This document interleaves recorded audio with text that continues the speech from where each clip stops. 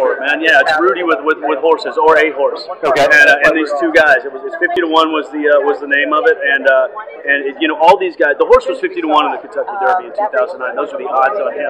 But the guy I play, Mark Allen, the odds were against him too. The Mexico Cowboy, who had, you know, owned a horse, and then Skeet Ulrich gets to play Chip Woolley, and the odds were 50 to 1 on him. He hadn't had a great, you know, run at training, you know, just prior to that, and so the odds were against all of them. They went in there and everybody made fun of them and laughed at them, literally, and they won the whole damn thing. They won the Derby, so it was fun. Are you a horseman in real life? Well, you know, I've done a couple of westerns in my time. I'm from Oklahoma, actually. You know, I was born in Texas, Dallas, raised in Oklahoma. I've been around them.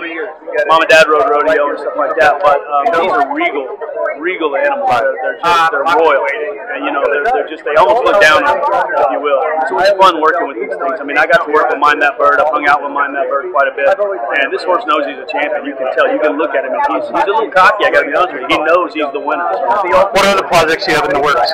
I got a couple of films out there. I did another independent with John Goodman and Fred Willard and a couple other guys that I'm waiting. It's called All Stars. It's a very fun little comedy, kind of a best of show, shoot from the hip, no script type thing, which is fun, always fun, especially working with Fred Willard. But and then I'm going to go back up to Portland and work with my old bosses from